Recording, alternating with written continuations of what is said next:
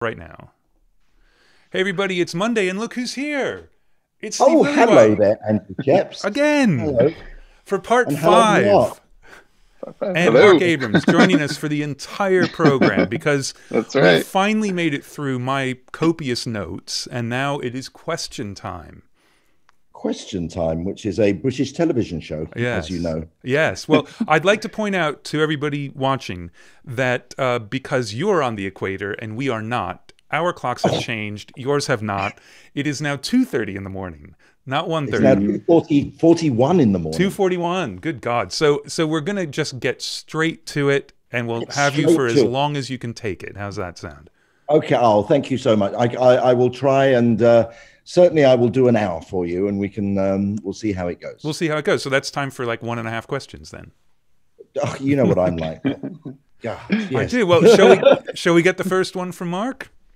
Let's get the first one from Mark. Hit me, Mark. Okay. All right. Well, our good friend in the chat room, Jason, reminded us that we need to hear the story of riding in the car with the drummer from Fish.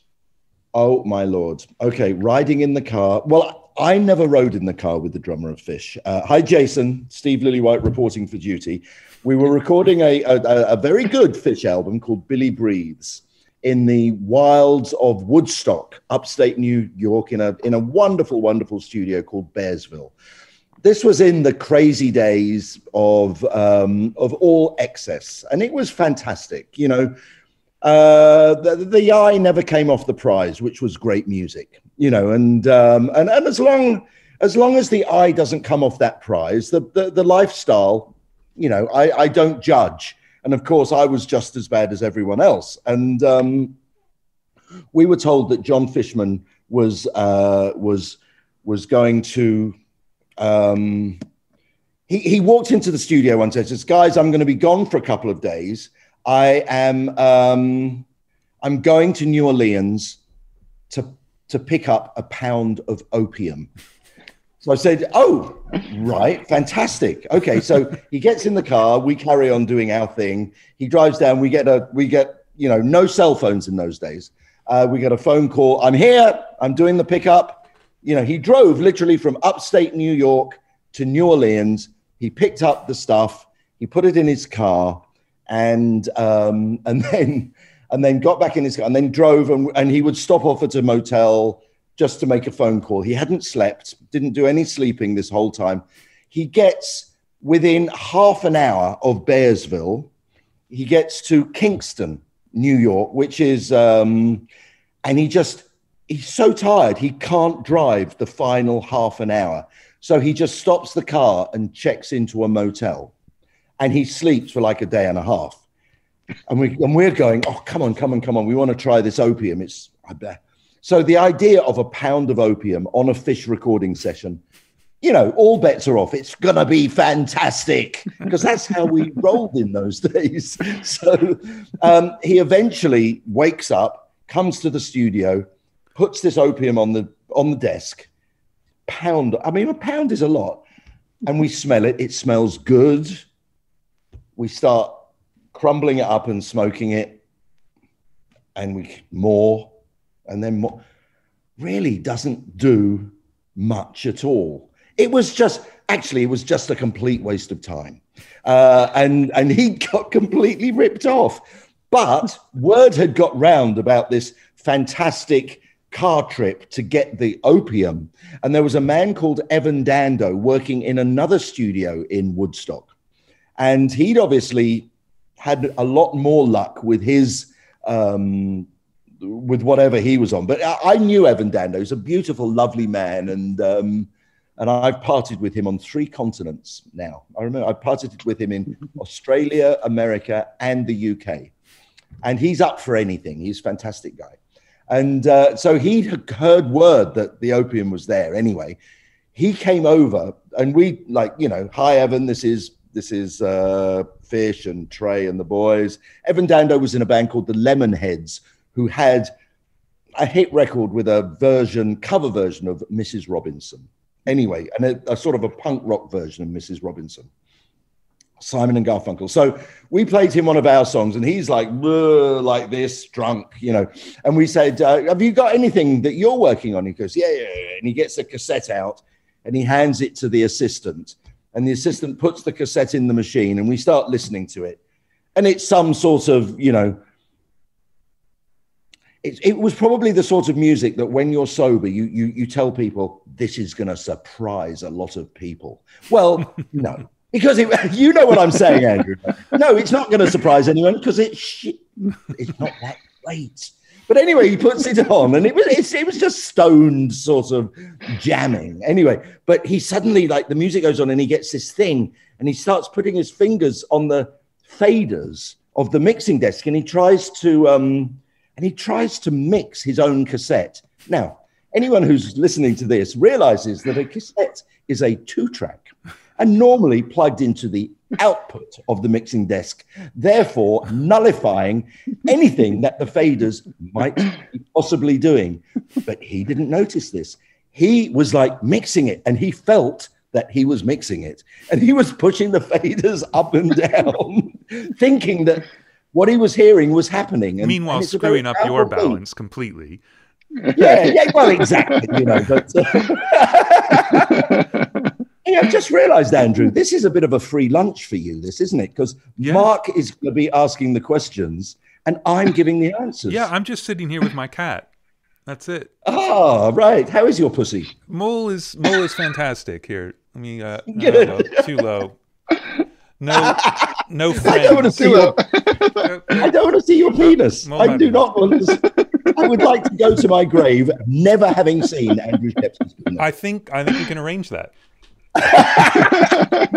Close call. Yeah. That will probably be the case. Exactly. Okay, so anyway, it's a silly question. I loved working with Fish, and we're all sober now, and you know, and I work with them again, and Trey, one of the master craftsmen. He looks like Chuck Norris, but it's so weird, isn't it? Trey looks like but anyway, that's another thing. He's lovely. Excellent. Next question. All right. Okay.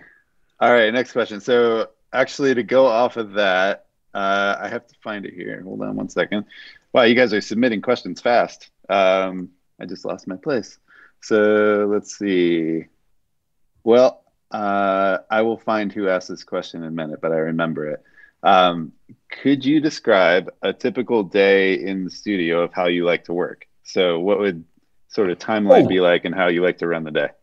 Okay. Obviously, being a man who has always got his synapses going towards the best way to make a record, not how I make a record, the best way to make a record with this artist, I try first off to think, do they do, you know, if I never say I do it this way because, you know, I am a vehicle for their music. I am the person who basically has to mold himself. So if it was, say, the Rolling Stones, who I work with, we never bothered to get to the studio till about 1 o'clock in the morning, because basically nothing would happen until Keith Richards arrived.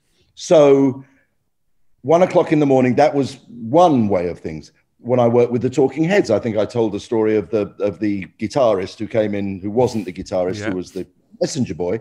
We started at 10 o'clock in the morning.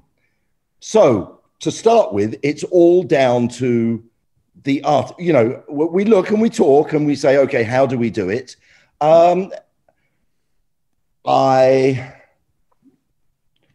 mean, let's take an album along the whole of an album, rather than a typical day. I try and make sure that there are no surprises down the line, and I try and look for any problems that might occur.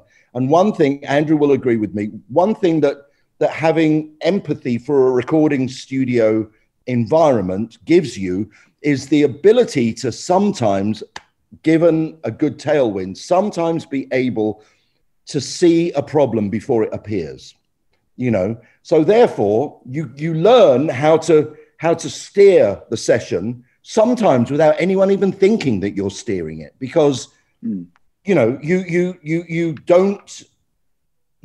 steer it in a way that it just seems like a natural thing to do. So, you know, for instance, if, you know, I realized very early on that if you get all your backing tracks done, and then it's like, because a guitarist can do probably all his parts in a block of time. He could do that.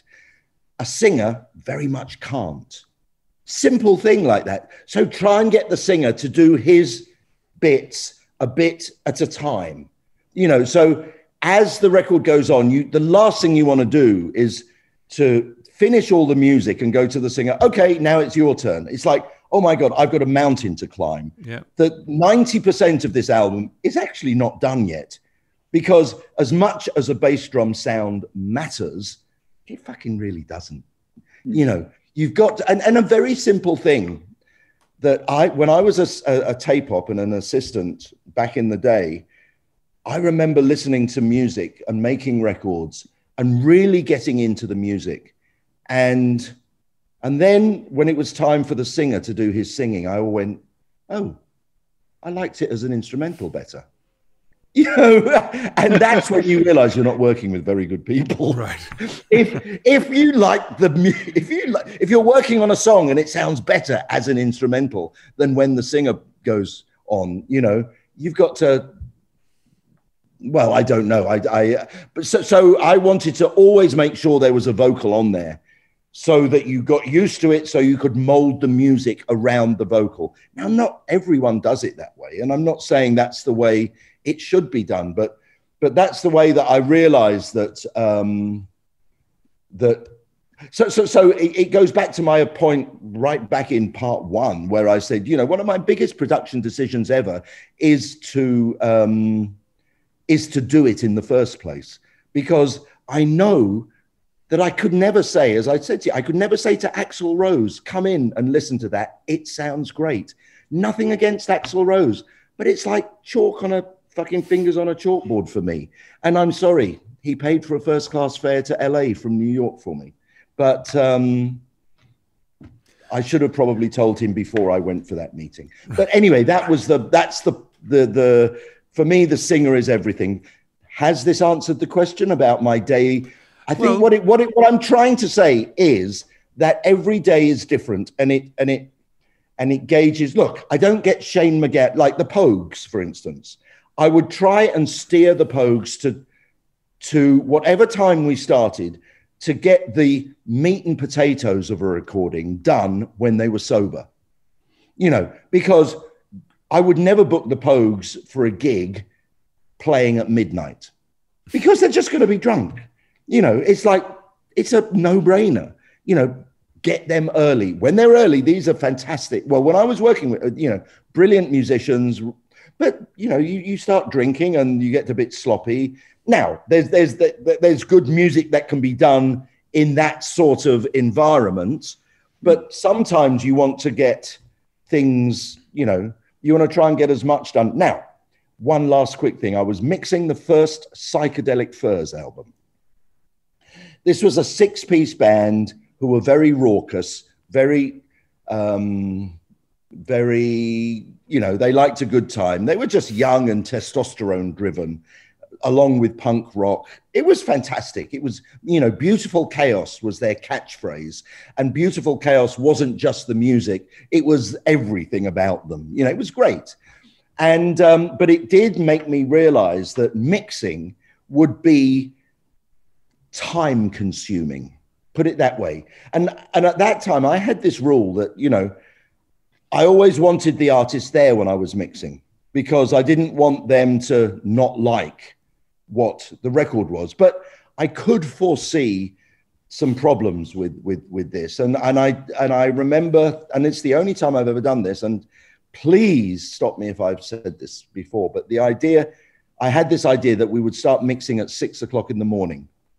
Right. Mm-hmm. So my thing was, okay, guys, this is my time now. We're mixing at 6 o'clock in the morning. Come if you want. Right.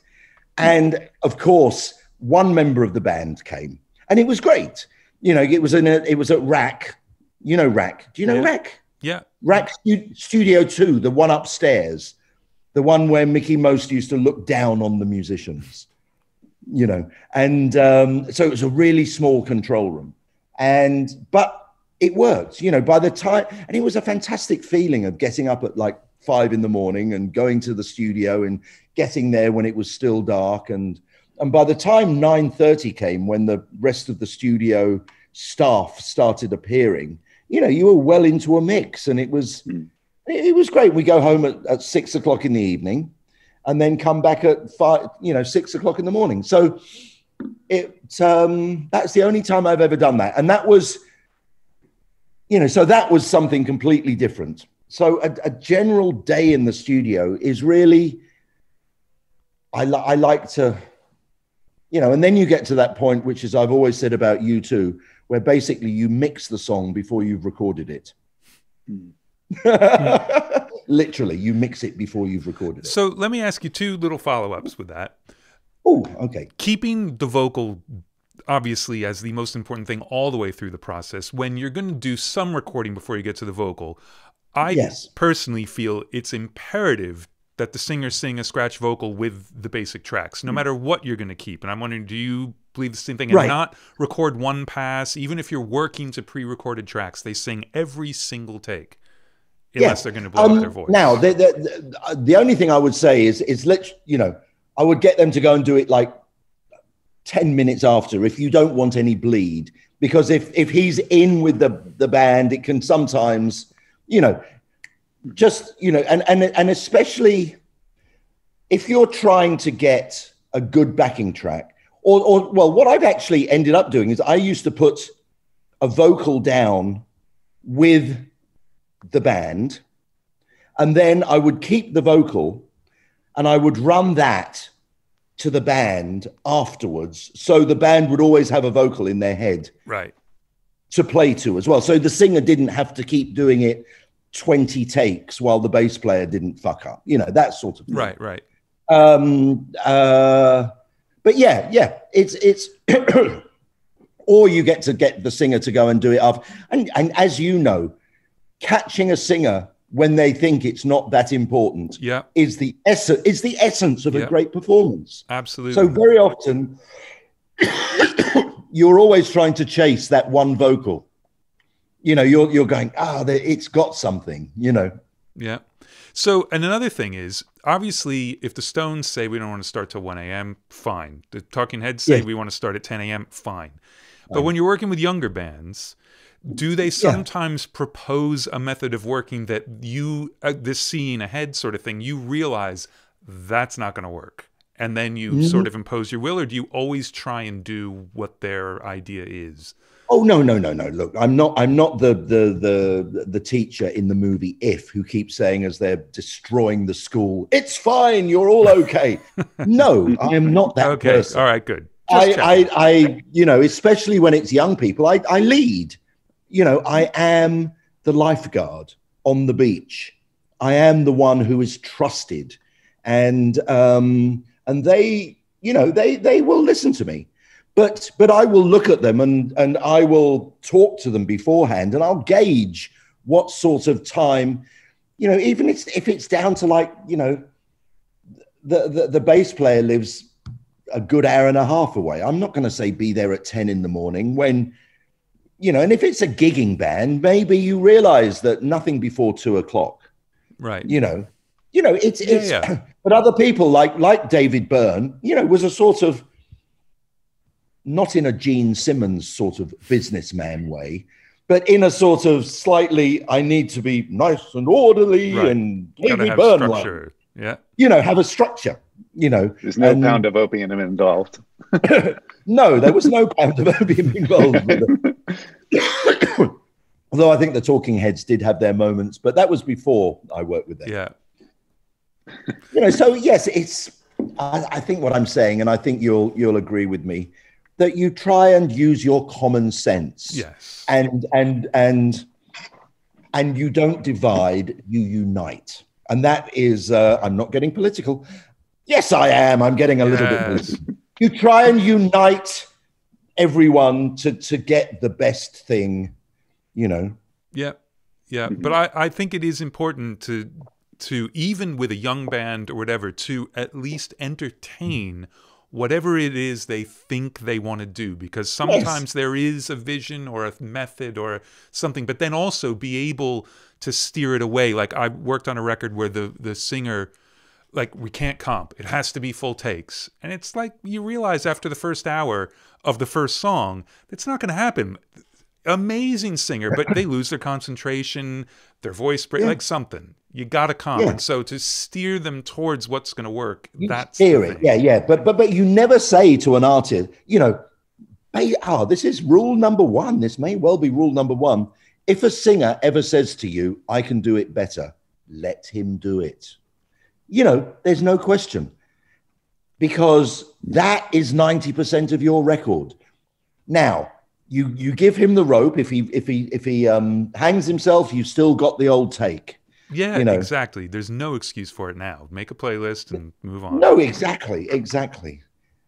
I mean, there was and I don't know who the producer was, but I think he would say there's only 2 tracks left for vocals. So you do once and you do a second one, and he goes, if you say, can I do it again? You go, okay, let's go over the first one. Can you get it better? And it was like tightrope walking. I don't know if that's the truth or not, but it's oh, I believe it. I mean, it's a sort of, it's harsh, I have to say. Yes. It's a harsh thing to say that.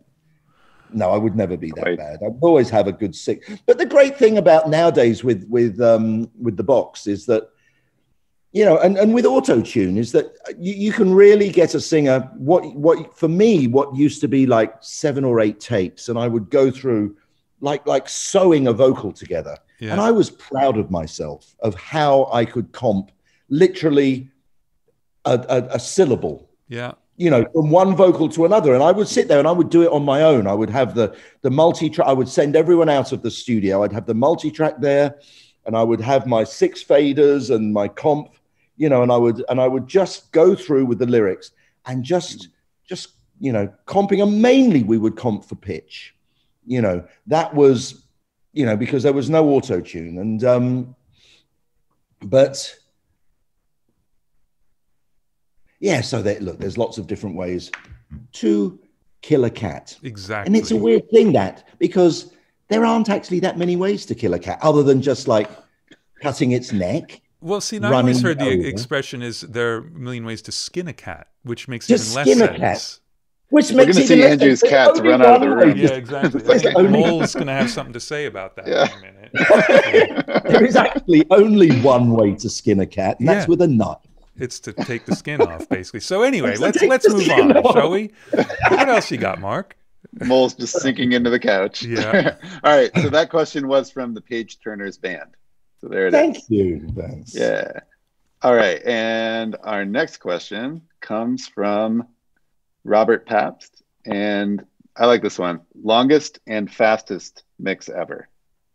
Longest and fastest mix ever. No question about it. It was a song called New Year's Day by U2. That song, I'd spent the best part of a day mixing it a few days before.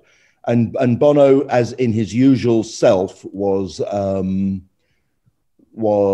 saying, Steve, give me half an hour for a set of lyrics, because he was writing his lyrics. So I had half an hour window, and he was in the green room writing his lyrics, which, you know, of course, didn't turn out to be the right lyrics. But anyway, he said, give me half an hour. And so I had half an hour in the studio. I thought, what shall I do? And I went, I think I want to have another go on New Year's Day, because I didn't like the mix I'd done. There was something about it. Now, in those days, your brain had to be so sharp on mixing because there was no computer or anything. So it was almost like I gigged that song in. You know, I knew exactly where everything was. Everything that I just wanted to change a few things. And so I said to the engineer, okay, put New Year's Day up. Put the tape on, and we literally, from flat faders, the first run through was to roughly get a balance and do some EQs.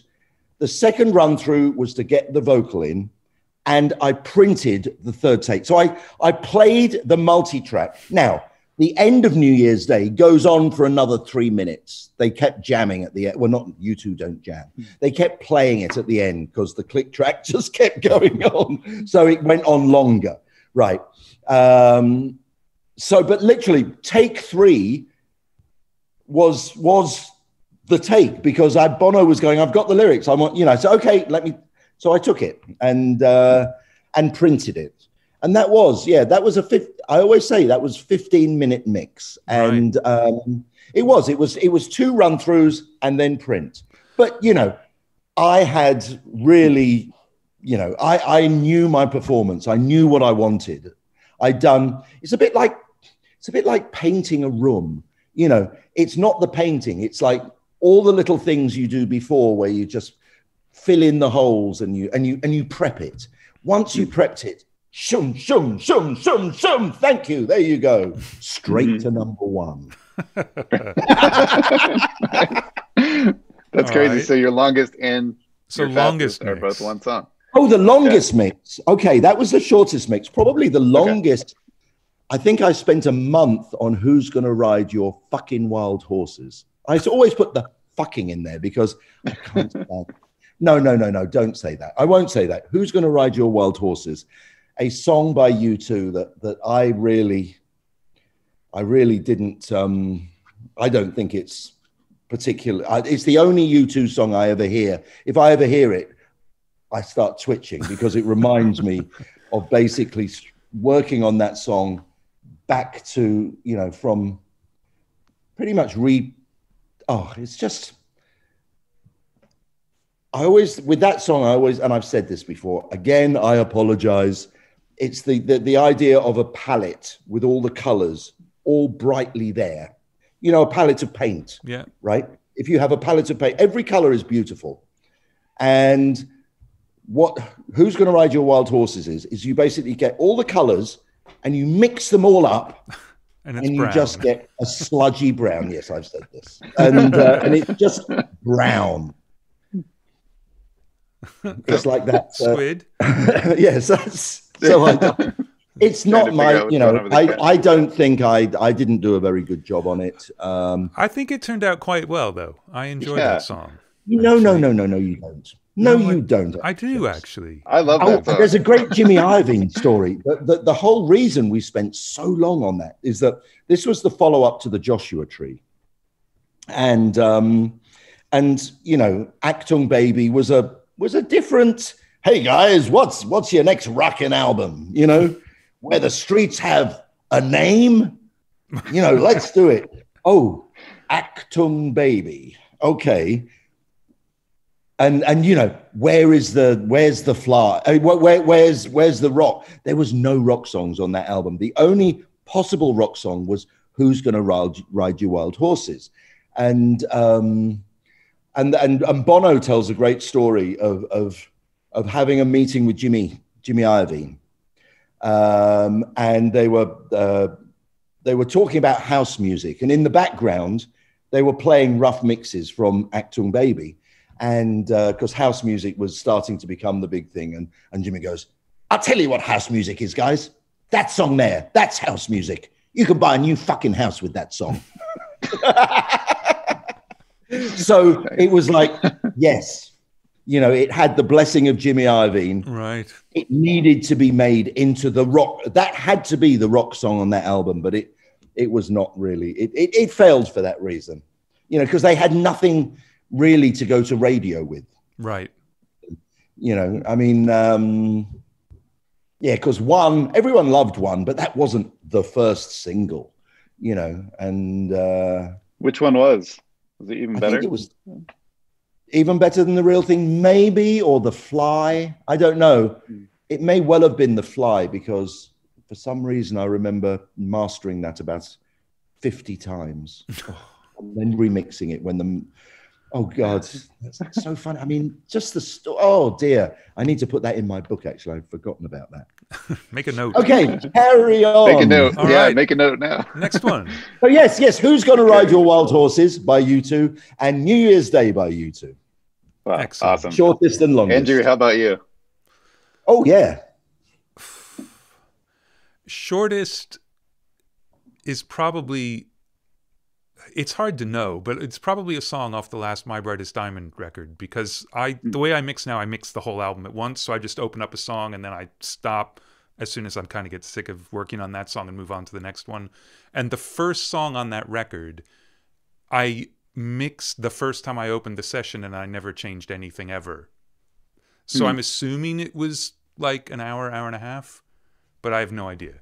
And longest, I don't think longest counts, because it could be, there was stuff on the International Noise Conspiracy record I mixed when I was just waiting for 3 or 4 days. And that's not even waiting for the band. So like you could say, yes, that mix took me a week, but it didn't take me a week. It took other people a week. So to find their inspiration. Yeah, probably I would say the ones that I spent the longest on have to be probably one of the Sabbath tracks, because it was just so long and had so many sections, even more than the Metallica stuff. It was like chasing itself to try and be consistent, but have it all work, and scene changes. And that was an analog mix, so it was difficult. Although sometimes some of these songs that are so complicated sort of mix themselves, because there really is only one way they can be. You know, it's not like there's not lots of options, because there is only one way the jigsaw can actually fit together, because it's such a complicated jigsaw. Yeah. You know, arguably, I'm just saying. Yeah, I think, sometimes it is absolutely like that. Like, I've mixed some very long stuff lately for this band Motorpsycho. It's one of my favorite bands. And in like a 40-minute song. And it really did fall together. It was really terrible, and then all of a sudden it was almost done.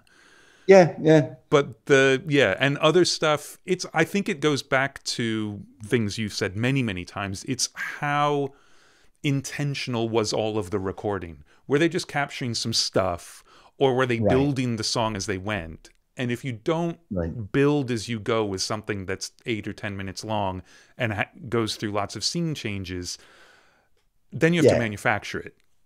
Well, exactly. But, you know, that's how we all started. You know, I mean, when you think about, you know, blah, blah, blah, Sergeant Pepper's, blah, blah, blah. Yeah. But it's true, you know, mixing the bass and drums on one track before you've even done anything else.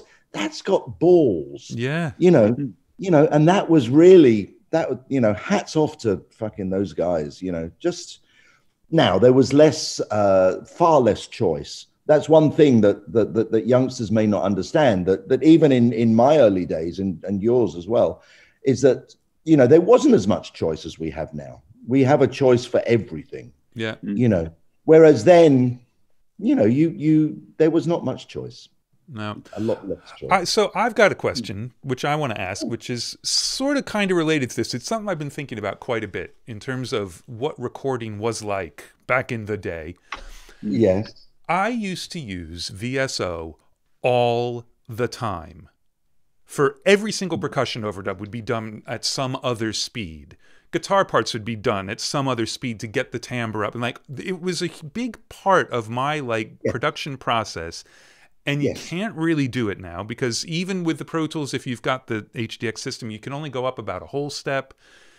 Do you miss that in your production? That is the only thing. That's the only thing that I would say analog has on digital, is the ability to, you know, you're double tracking an acoustic guitar. Oh, minus 0.1 or whatever the calibration is, you know, and you do that. Now, I'm fucking bummed that I've never, ever done percussion at different speeds, other than to try and make, say, a drum more deep by speeding it up to have more bottom end in it.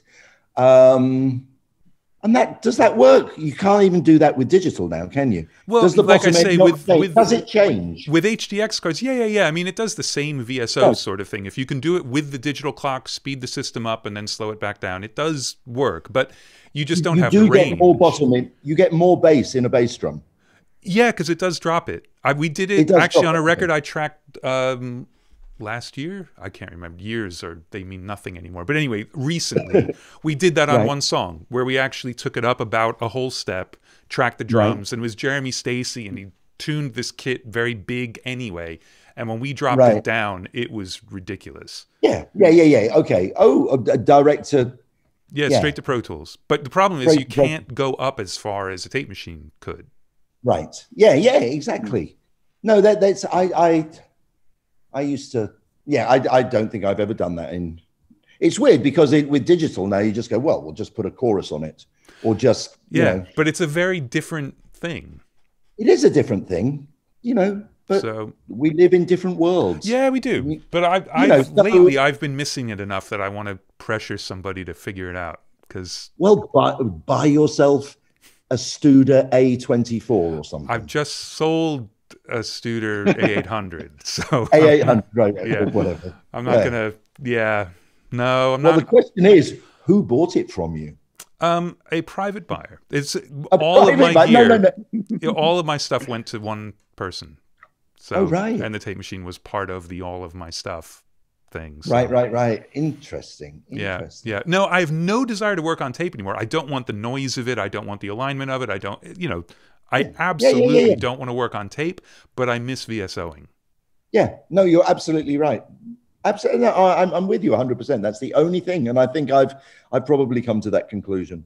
Yeah, in the early days when I was weaning myself off, now I don't think about it anymore. Well, but and I think because I have been thinking about it quite a bit. The thing that made me realize, no, I'm not making this up, is that one of the ways you can actually VSO a digital system now is buy an ADAT. Because if you leave it sitting, you can actually use its varispeed and it will spit out a varisped clock. Oh. But it's digital tape. So consumer grade digital tape machines could VSO because it was that important. It would have been so much easier to not allow that thing to VSO. But it had to. You could not sell a recording device that didn't VSO. Right. But ADAT, what a horribly uncreative piece of hardware.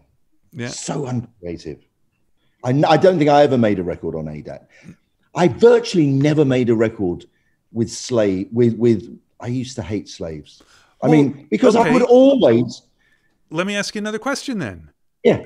I have a very short list of questions, but one of the questions I had at the very beginning of Games Without Frontiers, you got a tape machine coming up to speed. Yeah. So was that a slave, or that was the multi-track coming up to speed, but the half-inch was already That was the multi-track coming up to speed because the drum machine was already going.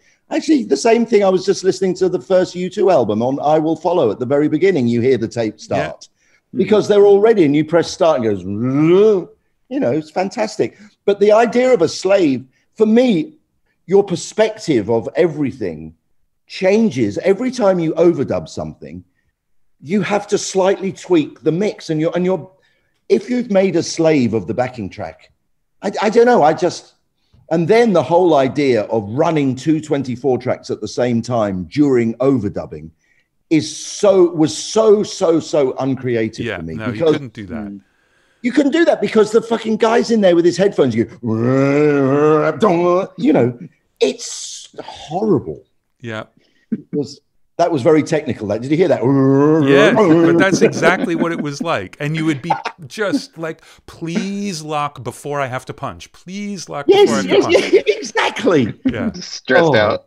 Yeah. Well, that was, Daniel Lanois did say to me, and it was great, great piece of advice. If you can't do it on a 24 track, there's something wrong with your recording. And that's it's just a very simple, he said that in 1986 when 87. Wow. Yep. All right, there you go. So we've knocked off most of my list. So let's go back to the other people's list. This is going to take all night, isn't it? It can. It's up to you. Oh, God, sorry about the question. Look, let me apologize. It's going to be a part 10. Okay. One word answers. Okay, there's going to be a 5-word answer to this next question. Okay. Oh, you can do 5 words. You might not need as many. Okay, so this is a little bit of a continuation of what we were just talking about a question ago. But Mark Allen asks, out of all your work with U2, what is a song that you loved and the band didn't? And conversely, what is a song that the band was adamant about but you didn't care for? That part you kind of got. Oh, I remember very early on, there was the band had, not that I really liked it, but the band didn't like it. And it was considered because it was like commercial. And I was like trying to find a hit record for them. And it was called Pete the Chop. Pete the Chop. And we tried recording Pete the Chop a few times. I thought it was okay. It was catchy. They hated it because it was, but then we sort of bastardized the song and it became Whatever Happened to Pete the Chop. And that was a B-side. So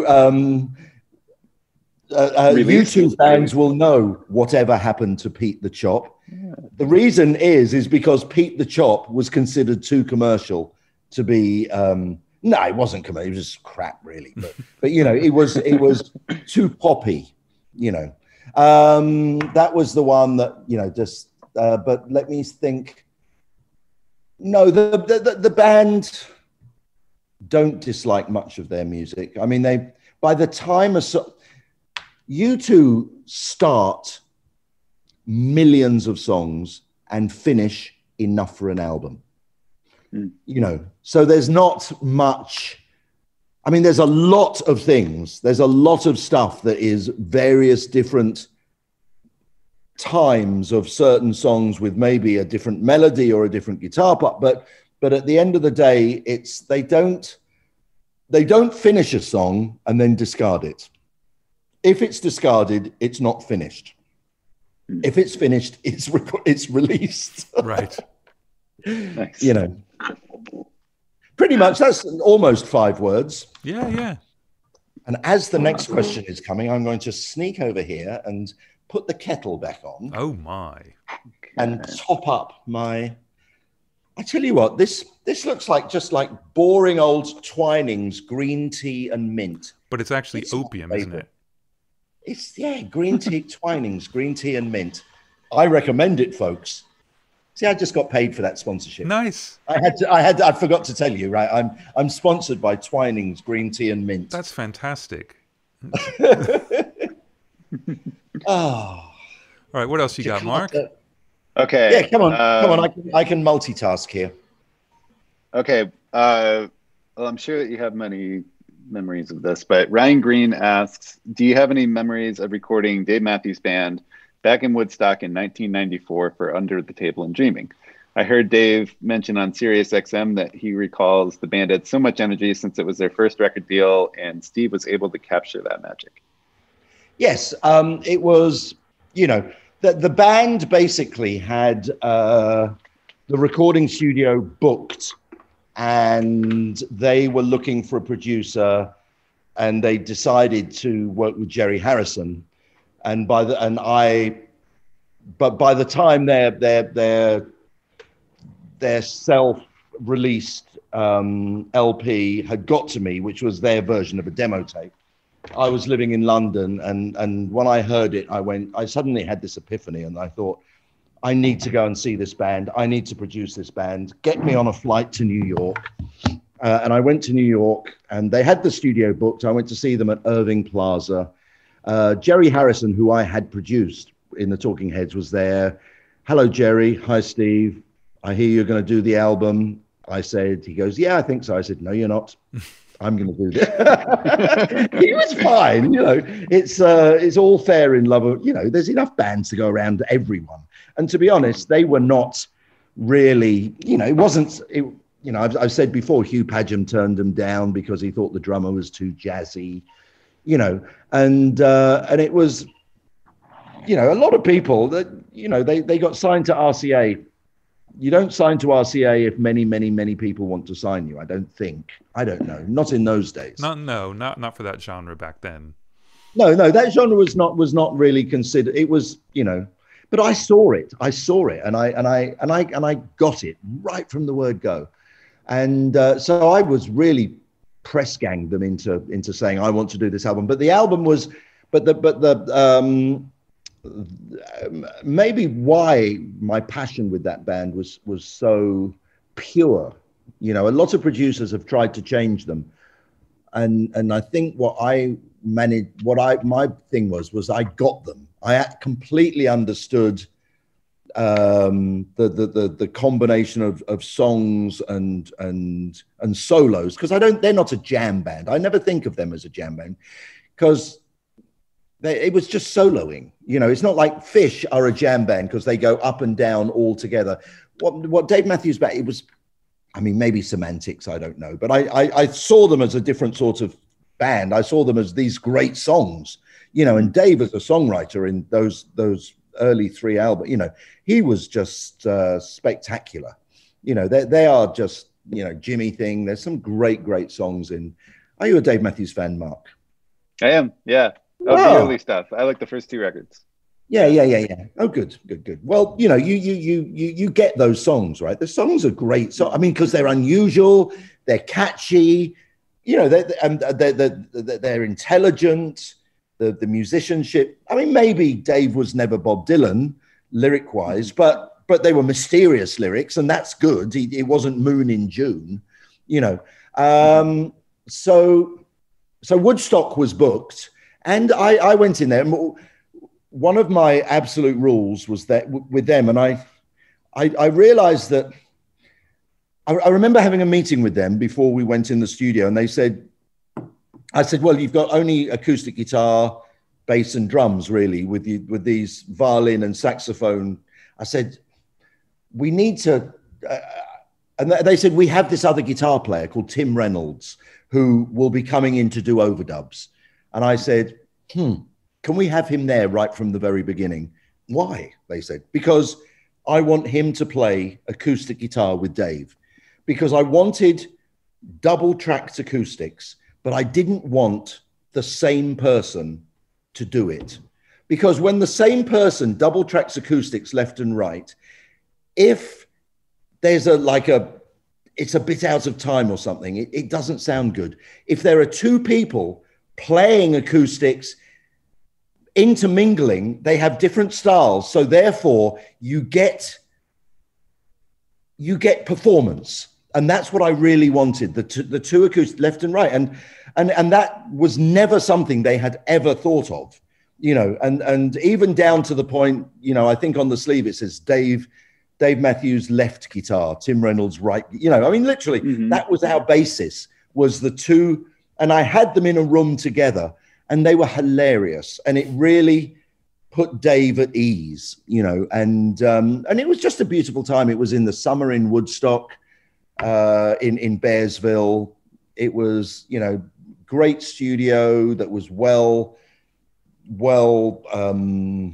maintained.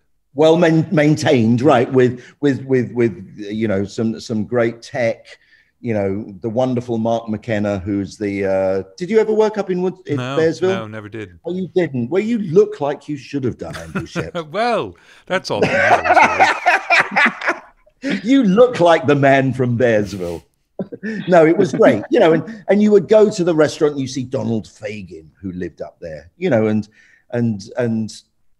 it was just a wonderful hippie community where big corporations were not allowed to have a shop in the street. Even Ben and Jerry's were run out of town because it would, you know, and you don't get more hippie than Ben and Jerry's, but no, the local ice cream store had to have that franchise because big corporations, and that is, you know, I'm against big corporations, and you know, people say, oh, government is so corrupt, but it's not. For me, you know, you can vote out a government, but big corporations, I think they get too big, and they basically run. Now you can say, well, if government didn't take those bribes, now we're getting political again, so I'll just stop. Yeah. Because there's an Amazon drone outside of your window right now.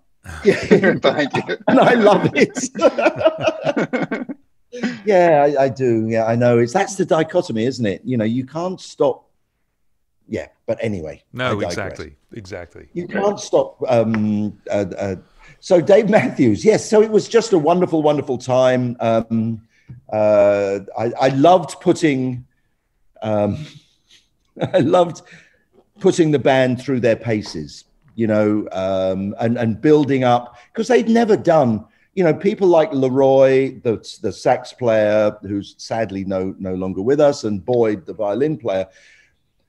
no one had ever sat down with them in the studio, and they were jazzers. They would do their part, and that was their part. I opened up to them the idea of stacking and working on multi-tracking and stuff, you know, because I didn't want to use any electric guitars. I thought I have to. What's unique about this band when they play live is it's an acoustic guitar. That's what it is. There's no electric, and it works live. My job is to make that work in a studio. You know, and that was the soul of what it was. I didn't want to change the soul. I wanted to change the peripheries, the fairy dust, the decoration around it, you know, but the actual meaning of what that band was had to stay intact. And by doing it that way, I think I was true to what they wanted. Great. Awesome. There you go. That's that question. There you go. Okay. All right. Next question. Rapid fire. This one comes from Ben, and he says, "Hi, could Steve tell us about the recording for the drums on Sunday, Bloody Sunday? If it's possible to hear about how the drum part was created, the use of a click versus no click, and the snare drum sound. Larry is an underrated drummer." Yeah. Sounds like he's already heard me tell this story, because yes, that's what it was. I'd recorded the first two U2 albums without a click. And between the second and the third, I had started my love-hate relationship with a click track. And I still have that love-hate relationship. I've said many times that, you know, a producer with balls would record a band without a click. You know, some of your favorite records were done without click tracks. But anyway, I remember Sunday, Bloody Sunday. Now, Larry was in marching band at school. So really that he just took the drum part from one of his marching band things. But I remember as this is one of those really clear memories I've got, saying, because Sunday, Bloody Sunday was the first song on that album. And I said, "Look, Larry, I've been using this thing called a click track. Will you go on this journey with me?" You know, and he went, "Yeah, sure." You know, he was open to it. I said, "Okay, what you've got this thing in your head, tick, tick, tick, and you play your part. And basically, if you can hear the click, you're out of time, because every time the click hits is where one of your snare comes. So if you can, and the snare should be louder because it's a fucking loud thing, should be louder than the click. I mean, the click's loud, but you shouldn't hear it. So I'd literally start, and you know, you don't record it straight away. This was just a rehearsal. So I'd run the click and he'd start playing. And of course, being a young, probably 19-year-old drummer, even though it was their third album, I think he was only 19. He was just, you know, because drummers, unless they, you know, I think young drummers are like that. You know, drummers, when they get older, become like, you know, they become like, it's the difference between a kitten, and you will know that a kitten's always running around. An older cat just sits there, right? And this is the difference between a young drummer and an old drummer. And so he was just like, I would always say, lapping the click, literally lapping the click by you know, 10 seconds. It would take him 10 seconds to actually chase it to the beat in front, you know. And I would say, "Come on, Larry, slow down, calm down, get that groove." And I hate saying, that's the thing, is that using a click, everything has to be a groove. And it's a pity, because the groove that you're getting with a click is a sort of preordained groove. It's not a groove that comes from the spirit of that person. In a way. Anyway, but anyway, I got him to do the click, because in those days, you know, it was the new thing. And I wanted, you know, I'd hear records, you know, because it was when records with drum machines were really kicking off. And drum machines, it was very easy to press a button. But of course, I was making records with real drummers, but I wanted my records to have the tightness of the drum machine records. because I wanted my records to be up against every record. And I think, times in my career, I've managed to do that. So I spent a whole day with him and eventually got him. But, it would take just hours of dropping in, punching in, and sometimes punching in those days on a 24 track with a drum kit. You would just, cymbals would suddenly cut out, and it was really, really complicated. Down to the fact that I'll just quickly, with Big Country, I remember it was so bad that they had a 3M tape machine. It was so difficult to punch out on a drum kit that I actually had to, and I wanted to redo the drums for the first 20, for one section of the song, but I couldn't punch out, and I didn't want, so what I had to do is I had to cut the multi-track, put some leader in, and then redo the drums, and then join the tape back together again. So that although Andrew Scheps, you must tell me this story, because the legend goes that Metallica cut out little windows in the 24 track. And I always thought that's impossible. Well, okay, I've got a couple stories that go along with that. I don't know about Metallica doing window edits. I don't know about that, but I do know that I believe on the Black Album, they had notebooks full of pieces of 2-inch tape that were drum fills or things. So they would literally cut the piece of tape, put it in a notebook with a piece of paper describing what it was, so that they could then edit it back together. But the window edit thing, so the cutting the tape and putting in leader when you had a tight punch out, I assisted Fred Guttero, who was a great engineer in the Bay Area. He did all the early Chicago records, and I assisted him one of my first gigs ever. And his eyesight was not great. So he made me do all of the editing, and I knew nothing at this point. But that's the way he recorded vocals. He never would trust the punch out. And so we would cut the tape. So we must have cut the tape 30, 40, 50 times while doing vocal tapes on a song. So you cut it, pop the leader in, do the punch, cut the leader back out, put it back together, listen, oh, no good, put the leader back in. Amazing. My gosh. But during the session, there was, I believe it was a bass punch where there was a little double attack. Right, yep. This was in 1986, and it was, I believe it was an Otari machine, so it had spot erase. And when I was young and couldn't get into the studio to actually do anything, I would sit around and read manuals. So I knew how to do spot erase, and I'd even practiced it. And Fred's like, no, I don't trust that. We're not doing that. We can't go into record when the transport's not running. It'll erase everything. Like, we're not doing that. And he pulled out of his back pocket a cardboard template that fit over the edit block that showed you where the individual tracks were. And I had to do a window edit. And I had to cut out this bit. Fortunately, we did it, cut it, and then immediately safetied the tape. Because the problem is, if you don't get the corners exactly square, the tape flies apart the next time you rewind it as it goes past. Yeah. And that's the closest I ever came to crapping my pants in a session, was having to do a window edit. Yeah. But that's the only time I've ever even heard of it actually physically happening. It's an urban legend. I never knew whether window editing was just an urban myth. No, but even Fred said he didn't, like, this was a last resort. Right. Damn, because I never heard that bass double thing either. Does it really? Yeah, nowadays.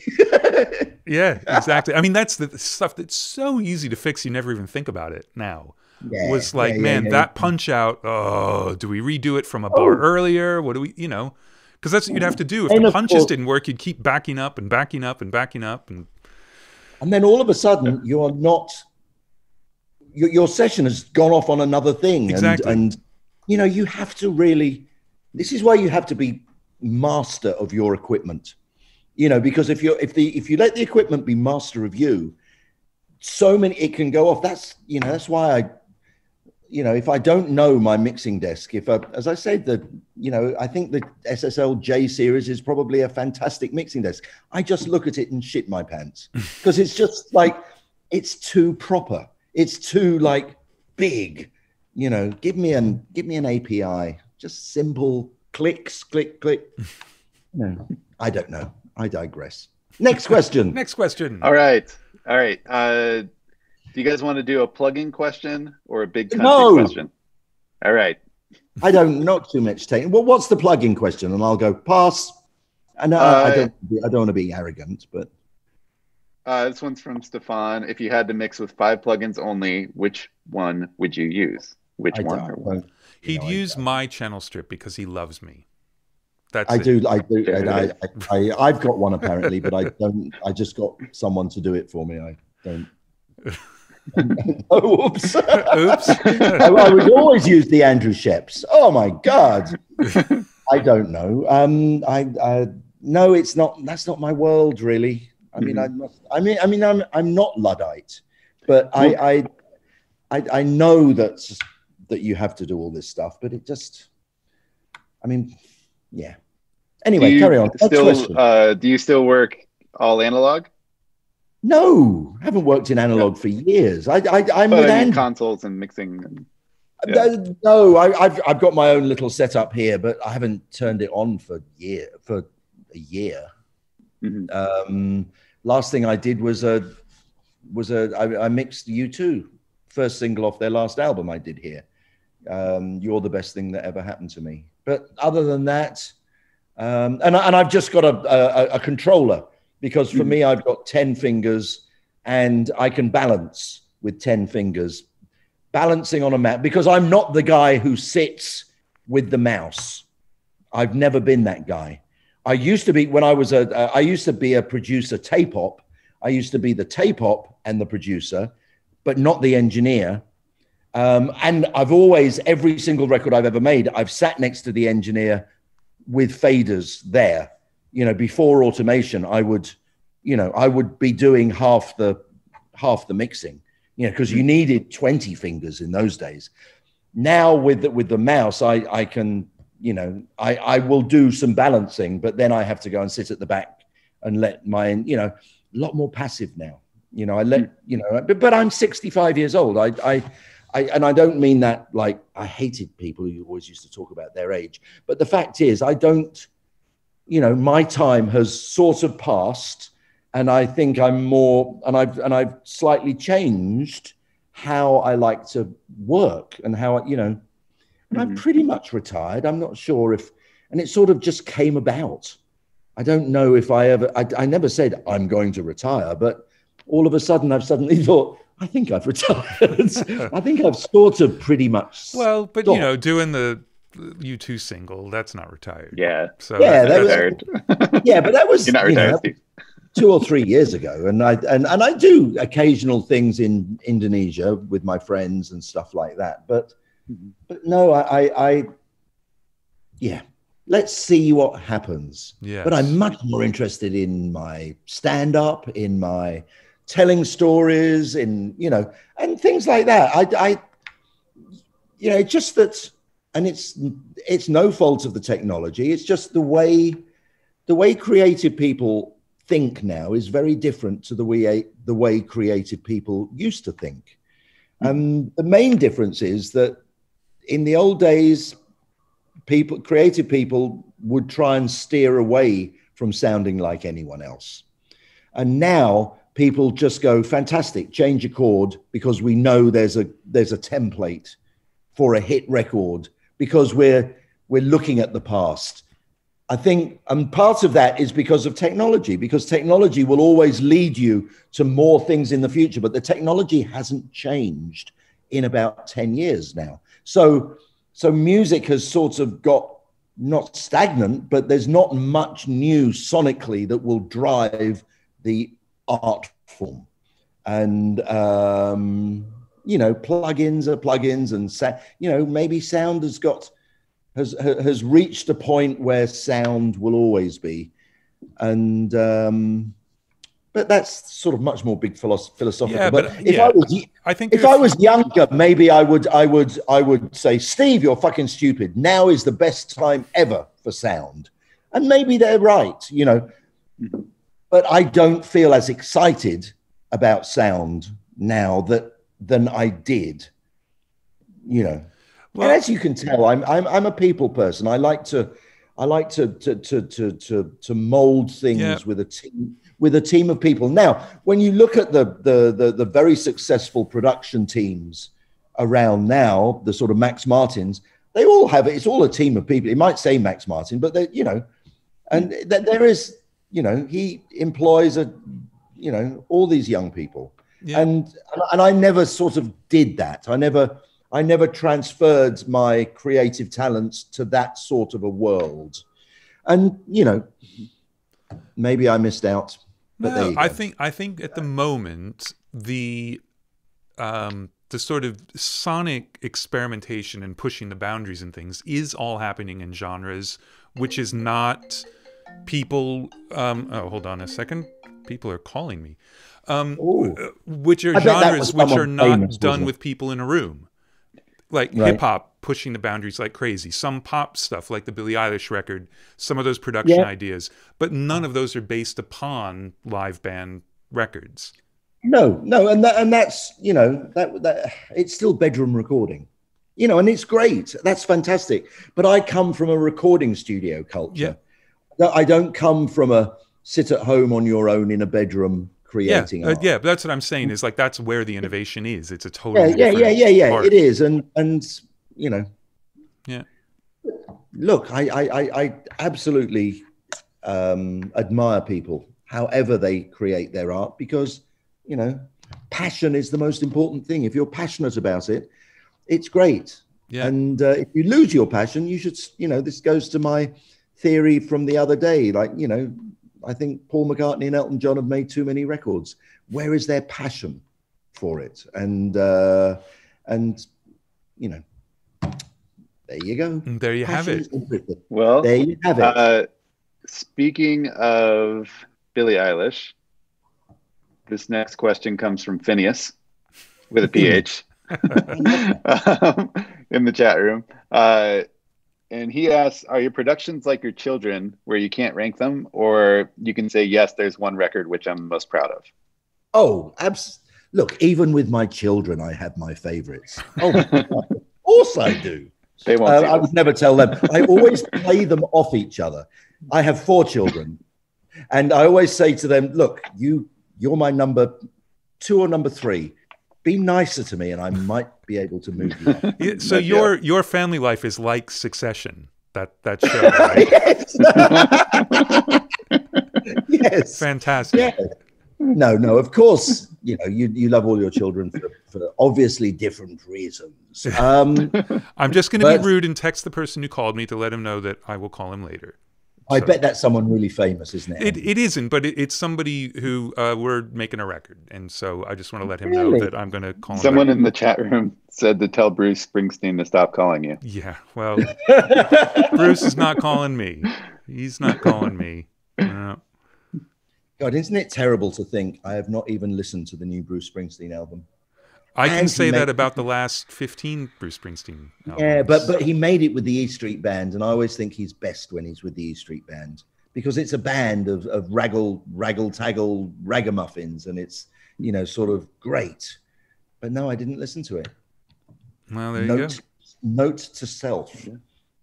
Listen to new Bruce Springsteen. So the question was, Mark Abrams, what was the which one of your children production? is your favorite? Which one of my albums do I like? Well, right, I like to say that you know, if you can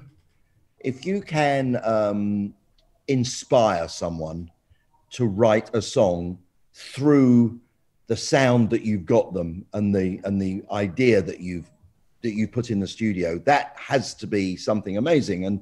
And with Big Country back in the day, and I know in America, Big Country were considered a little bit poppy because MTV video of them on 4x4s looking a bit like the Monkees, the song with the same name as the band, not good for longevity of career. But in the UK, Big Country were a rock band. And before In a Big Country was a song called Fields of Fire, which was another, you know, rousing Scottish type thing. And of course, Stuart Adamson, the main guy in the band, had been in a band called the Skids, who were fantastic. So anyway, I'd recorded, I went and did one single with them, and with the idea of maybe doing the album, and I did the one single, and all of a sudden, from and I did it Rack Studio One, used the room, got this really good lively sound. It turned out really, really well. And the singer, who's sadly no longer with us, he went away, and he was so like amazed by what he'd heard. He wrote In a Big Country. And I think to be able to inspire someone through what you've done, for him to write a song to the sound that you had sort of given them is humbling and really, really satisfying. So the Big Country album I loved. I really am proud of the album I did with a band called Guster, Guster, called Lost and Gone Forever, because this was also a band who were basically 2 acoustic guitars and bongos. And everyone on their albums before and maybe afterwards said, well, you can't have that. You've got to have real drums. If you want to have a record, if you want to have a good record, you need to have real drums. And I looked and I saw them again. I saw them live and I went, this is fucking brilliant. It absolutely works with 2. I mean, the bongos were so powerful that it's like, if they can make them that powerful live, I can do the same thing. There's got to be a way. And this was my challenge, to make it sound. So, you know, there's no drum kit on Lost and Gone Forever. It's just the bongos. But boy, did we stretch the creative part of that album. And you know, that is one of the albums my eldest 2 kids, that was part of their youth. And they know every single part, including the typewriter bits in the middle of one song. And you know, and I think probably, you know, true Guster fans will say it's their best album. And you know, so I was very proud of that one. You know, I'm proud of what I did with U2 over the years, proud of what I did with Dave Matthews Band, obviously, because, you know, it was a great journey, you know, to go on a journey and to steer a band, especially with Dave Matthews Band, because they were just musicians. So I would steer the sound of the albums. And it was it's definitely an art form of, you know, making sure the length is not too long for an album, but not so short that they become pop songs, because they are not a pop band, you know. So you needed to gauge, you know, a lot of editing, a lot of shortening and making sure the solo, you see, because solos, when they're solos, are there and gone. Solos, when they're on an album, become a part. So you have to really make sure that the parts are just fantastic, you know. And for me, you know, the greatest solos are ones that are that you can whistle. You know, I mean, you know, it's not just meanderings. It's something that every single note is perfect. You know, is there for a reason. So a lot of comping, a lot of you know, just molding. And then when we moved to the next album with Dave, okay, we did this on the last album. Let's do something different. Like only acoustic guitars on Under the Table and Dreaming, just acoustic guitars mic'd. On Crash, I wanted to make it more muscular because the band were becoming more, they were bigger and they were like more swaggering and you know, so, but I didn't want to use electric guitars because I still thought there was more room in that world. So I electrified. You know, we amped up the acoustic guitars to give them more, but they were still just acoustic guitars, no fuzz, no nothing. So it was, yeah. And then, of course, on the third album, Before These Crowded Streets, we did bring in lots of other musicians. So every album, you know, and it all goes back to to my upbringing of the Beatles, where, you know, in a 5-year journey, they had an incredible journey in 5 years. We tried to do that with U2. You know, they were forever reminding us, you know, we can't do that because we did that on the last, you know, it's always try and innovate. Try, you know, because it keeps you happy as an artist doing different sounding stuff, and it takes your fans on this journey, you know. So I always had this idea of a journey with the artist. Let me ask you a question about the Guster record, because it's something that comes up when you've got, I mean, and this is sort of the epitome of it, where when you see the band live, it's ridiculously powerful, but then it's like, okay, this is bongos, and you're not going to have the benefit of a PA driving a room when people listen to the records. So you say you stretch things, but I'm curious, like, what turned out to be kind of the key element of getting that kind of power out of small speakers? Well, a lot of compression, a lot of ambience, a lot of changing the perspectives of each bongo. We recorded at the plant in Sausalito, which was a very bright studio. You know, so you could suck some of the room into the microphones. You know, you could. So I would split his part again. I love doing this. You know, taking a drum part and say, okay, what I want to do is to have each drum, like you do that now in the press of a button, you know, you have an ambient tom, because it's all in the box. But to do this with a real drummer, you know, so I would take the, you know, like some drum hits I would do with a lot of compression, a lot of ambience. Other ones I would have really, you know, I would do it in a really dead room with the curtains closed, but that would be a small sound I would do like that. So the loud sound would be loud and distant. The small sound would be this little tinkly, this little thing in your ear that was nudging away at you. So you know, so the power that you got live through a PA, I was sort of mimicking by sonic 3D-ness, right. I suppose. Right. You know, if you understand. Yeah, and that. also not trying to make everything big, letting the contrast make Oh, the big no, things no, seem exactly. much bigger. You because and this is one of the problems that people maybe don't understand, is that if everything is big, the end record just sounds small. Yeah. You know, you know, you have the best drum sound, the best bass sound, you know. There's not enough room for the best of everything. The reason that John Bonham sounded so good was because they were loud. The reason I always thought Chrissie Hynde's vocal was so good was that it was in your face, close up. You know, you know,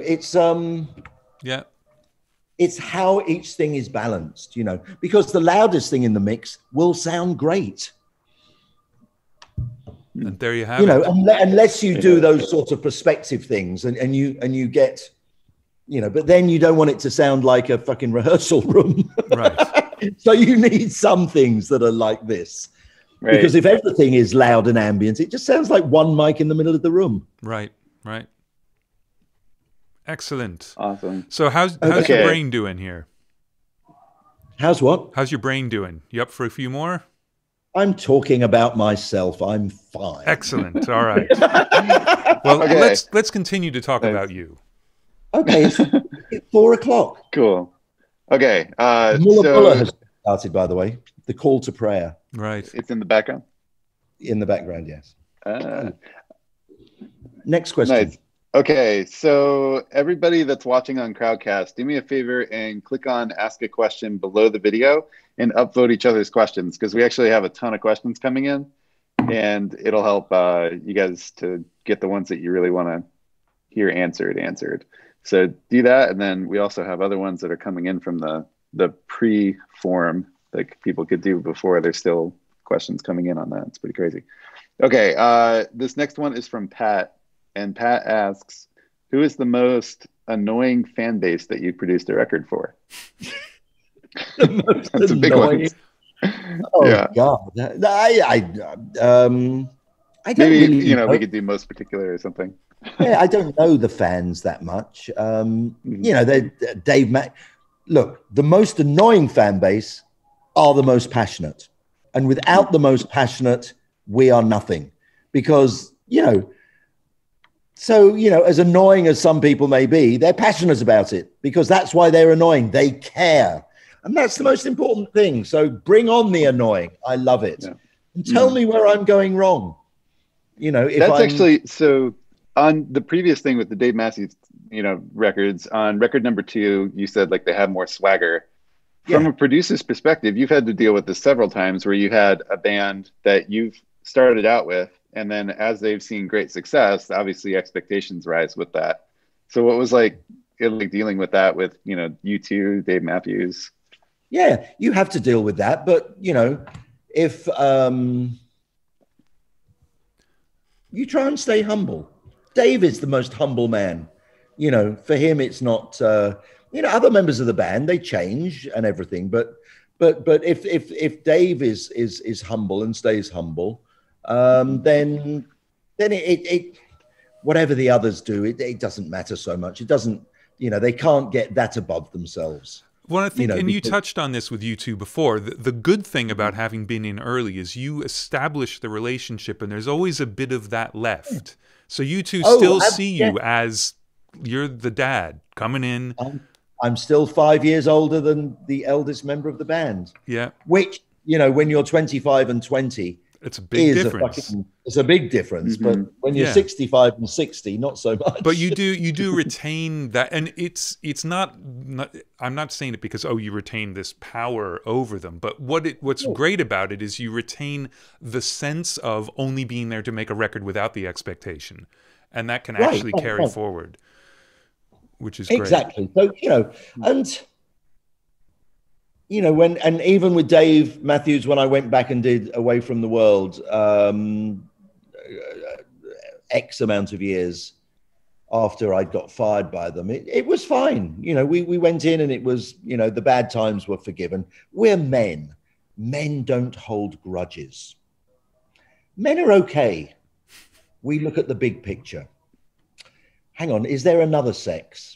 Oh, there is another sex, and it's called women. Sometimes they hold grudge. Anyway, let's not go into that. No. But you know, it's you know, men get on with men stuff. You know, we don't. Yeah.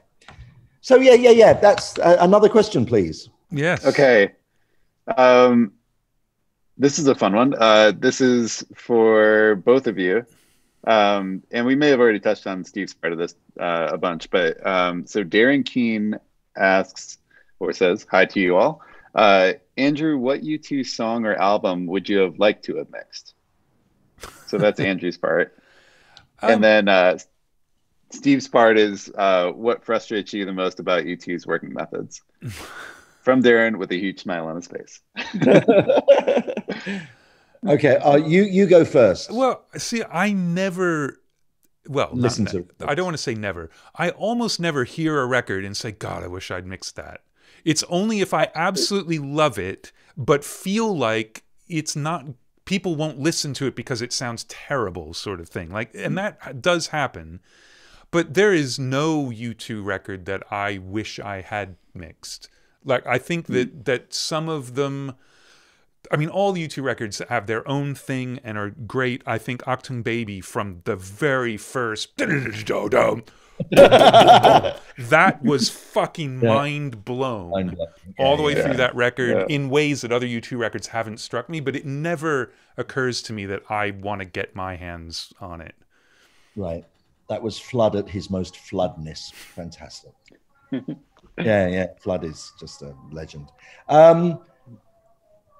And what was the question again? Where are we? What annoys you the most about their working methods? Oh God! Well, we don't have to go negative on things, you know. No. Just very quickly though, I agree with you. I very rarely listen to records that I think I wish I'd made that record. I just enjoy it, and I never listen. You know, I don't think, oh, there's mistakes in that record, or the you know, I don't think like that, really.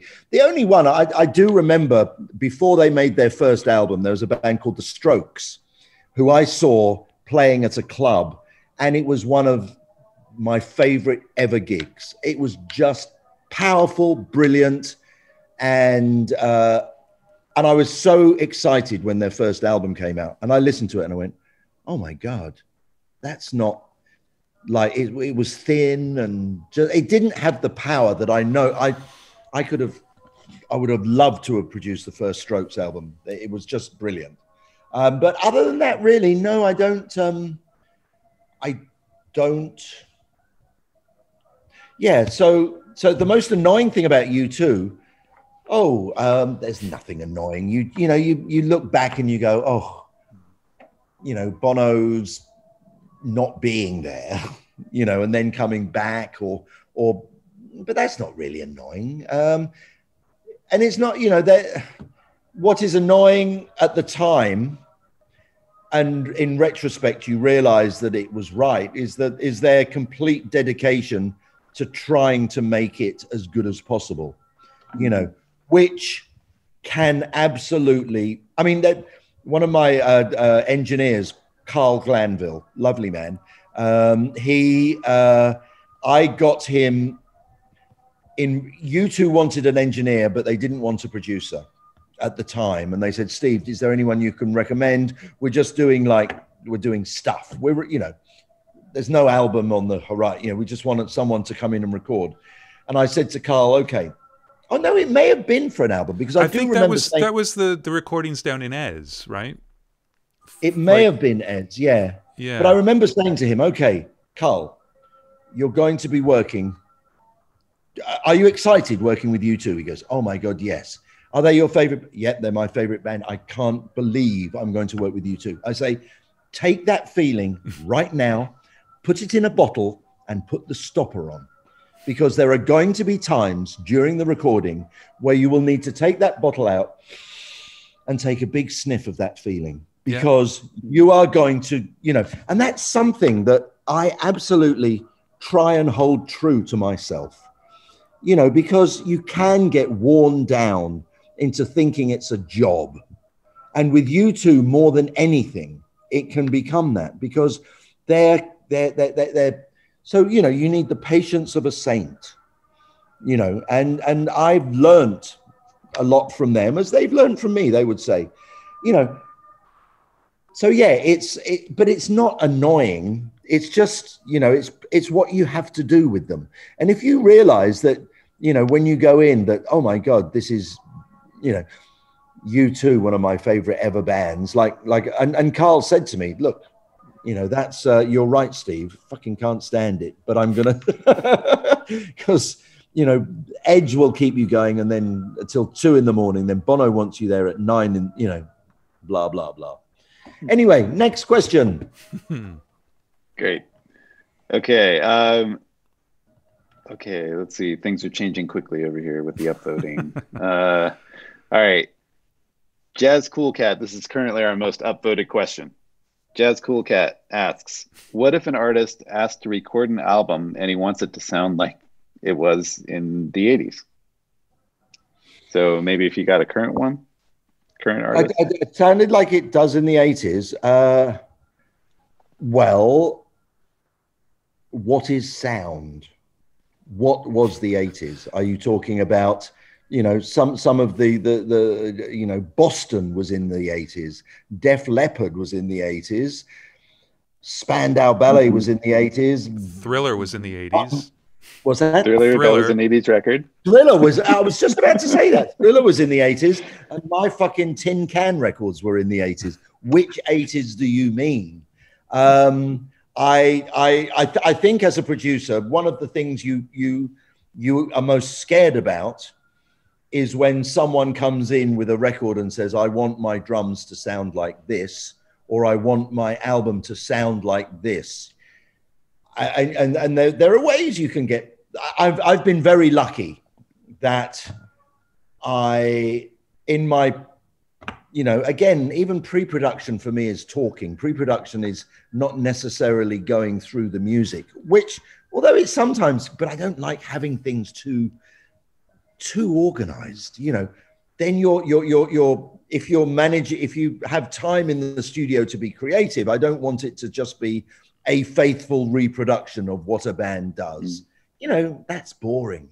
I mean, I would like it to have something that has a special quality and normally, very often, that special quality can come out of a little bit of craziness, a little bit of no planning, you know.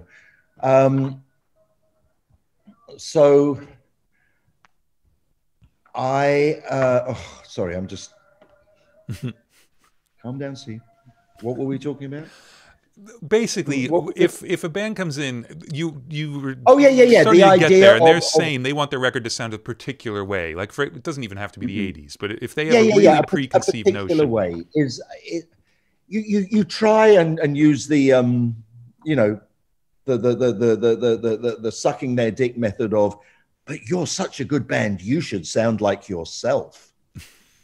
You know, that's that's maybe a little way of swerving it, but you never dismiss them. Like, you know, you should say, yeah. I agree, but you know, I can dial in the sound of the first Psychedelic Furs album if you want.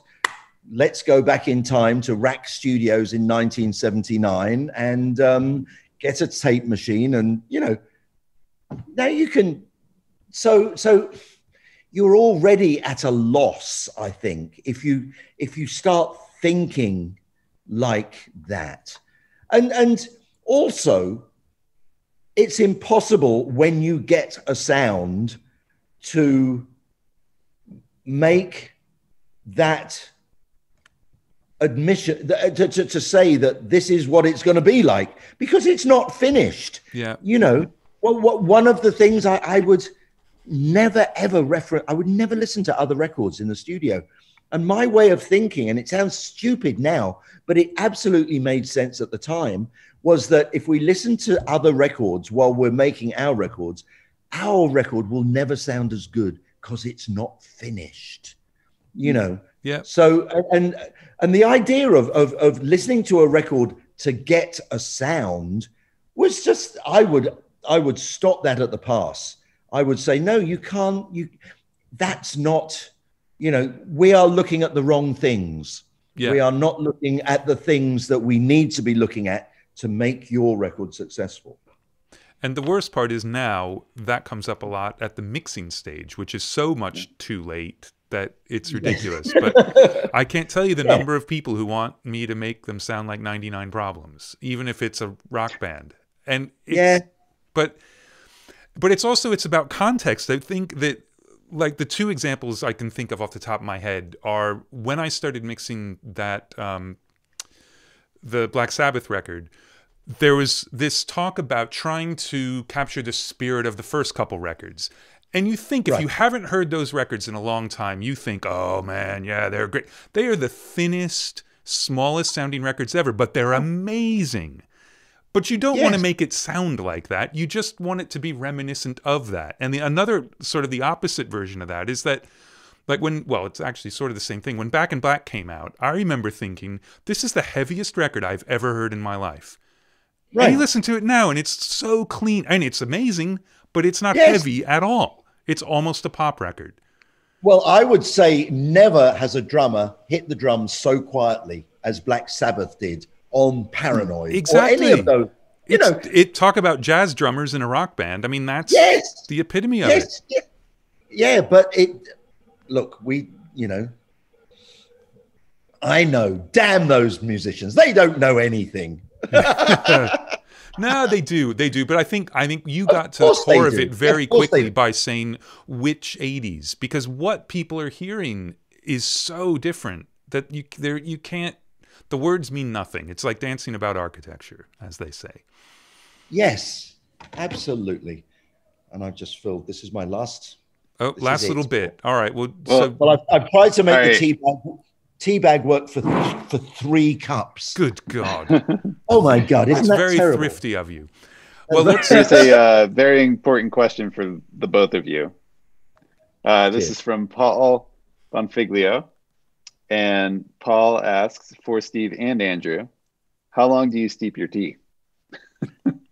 Oh, well, I'm normally a coffee drinker, but obviously it's now 4:15 a.m. So if I drink another coffee, I'll just be wide awake. So so the only tea, I don't drink tea with milk or anything. I just drink herbal tea, like this mint tea, and I do leave the bag in while I drink it. Yeah, herbal I would leave in. Yeah, definitely. yeah. Black tea, the optimum time is supposed to be 3 minutes. I go 2 minutes 30. 2 minutes 30 on a black tea. It's just a thing. We set the timer, you scoop it out. Sometimes we forget to set the timer, but yeah, 2 minutes 30. Okay. There you go. You don't just sing an early Beatles song. No. Because that would be about 2 minutes 30. Yeah. That's amazing. Okay. Give me another question. Okay. All right. So Casey G asks or says, one record I don't think you get enough credit for is Soul Album from The Laws. It's a peculiar record, so out of step with what was happening at the time, but that's what makes it so special. By my count, you were the 5th, 6th, or 7th producer to work with them. I think I'm the 7th producer. Yeah, okay. It was the Laws. Well, they're the only band in history who've had a box set released, even though they've only had one album out. Well, people know There She Goes. Even if they don't know the original, they know the Sixpence None the Richer version. Right. It's a classic song. It's but the whole album is a brilliant album. I mean, I think Noel Gallagher would say without the Laws, there would be no Oasis. The guy was just an incredible talent. But again, he had it in his head how that record should be. And if at any point it didn't, this sounds so weird. I mean, honestly, Andrew, you and Mark, you wouldn't understand this, but if at any point during the recording, it didn't sound like he wanted it to sound, he would start again. And he was such a power, and it was, no, it's not right. It's not right. We need to do it again. And it was it was just crazy, and okay, one very quick story to show you the craziness. On the mixing desk on the SSL, you've got 3 buttons for 3 different sets of speakers. Yeah. You've got the big speakers. You've got, I think, 3. Yeah. You've got three options. You press each button. Yeah, get your main, your mini, your alt mini. Yeah.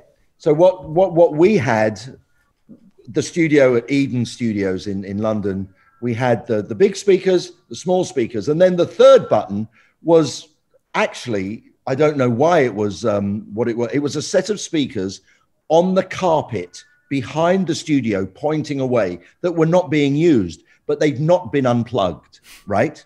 You get the scenario. So I'm in there and I'm flipping between the speakers and I go to the third button by mistake. And he goes, that's it. That's the sound. The speakers on the floor pointing away on the car. That's how I want my record to sound, and it was, I don't know. It was, and then of course, he's the only artist ever in history. When the album came out, he basically, he rejected it. He said, this is shit. My own album is terrible. And he half-heartedly went out on the road and promoted it. And people who saw them live loved it and said, well, your album's great. I don't get what you're saying, but I get what he was saying, and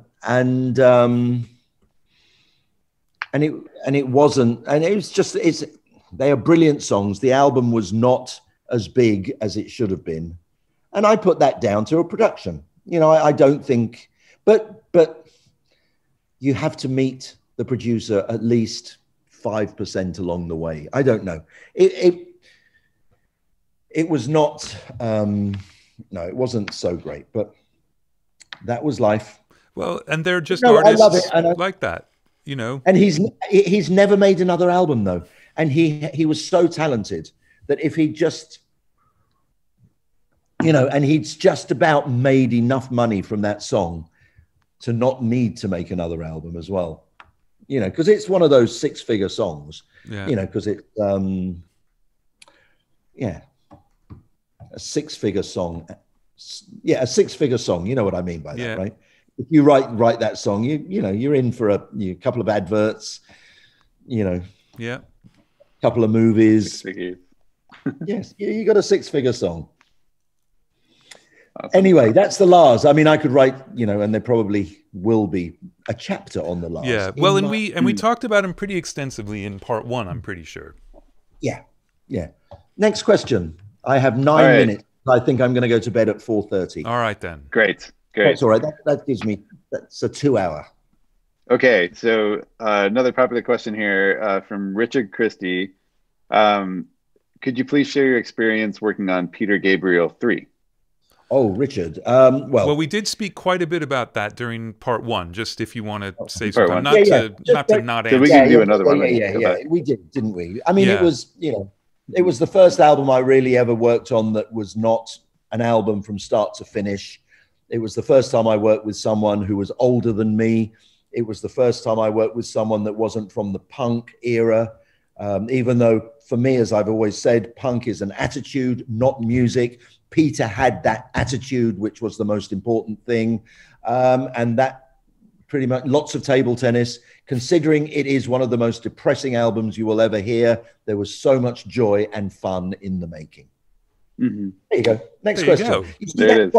You see, Andrew, Mark, if I'd made my answers like that, I would have got through all the questions. Exactly. Blah blah blah blah blah. Well, we'll try to get through. We'll try to get through another couple. One thing also I want to say, because XTC, one of my favorite bands, there is a fantastic documentary that it used to be on YouTube. It probably still is, of doing Towers of London.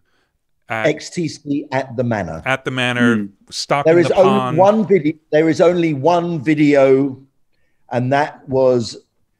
And it's on YouTube. It's such bad quality. But it's brilliant. BBC, I think, have lost the tape. It was made by BBC Bristol. There is only one. It's in 6 parts. XTC at the Manor. Yeah. It called me the 5th member of the band. It was It was saying the recording of Towers of London. It was a re-recording. We didn't actually use it, but it's you actually get to see me. Yep. Pretty much with the same gestures, but with a bit more of a plummy voice. I've realized that, I'm a little bit more like this, you know. A bit more well, you know, you were out in the country in a big mansion. So. In those days, it just goes, yeah. And there is a fantastic scene of Richard stocking the pond for a party.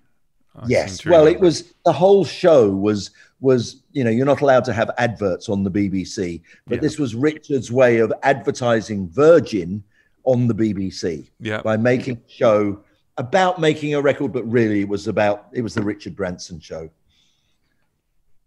But yes, the Manor, which cost Richard Branson £25,000. I always remember.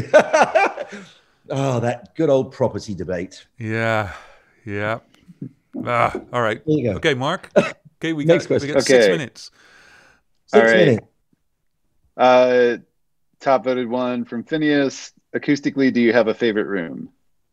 Oh, well, I loved the stone room at the townhouse, which no one ever used for things until I went there. You know, I absolutely, you know, it was like no one did what I did until I went to the stone room at the townhouse. I also loved Rack. I did some great records in the old schoolhouse at Rack. In New York, I think as a physical structure, I think the power station, or whatever it's now called, is it still there? What's it called now? Isn't that the one that Berkeley bought? Or am I getting that confused? No, that's Power Station. Yeah, so it still exists. Yeah, it's not called the Power Station. What's it called? God, I've worked there since. I mean, I've been there loads of times since. I thought they retained the name and added something to it. But the whole idea, you've got this. It's in a round, and so you've got your big wooden live room, and then outside you got these little isolation rooms. So you can have everyone, if you're playing as an ensemble, you can have people with eye contact, but perfect separation. I mean, it's just a great, or you could open up the booths. You got like 4 booths around the outside. So you have the bass, guitar, keyboards, you know, and a singer in each of the booths. And you can have your big drums, you know, the power station, that big drum sound, which I sort of bastardized with Marshall Crenshaw when I did the Marshall Crenshaw album in there. Exactly. Anyway, also spoken about in part 1.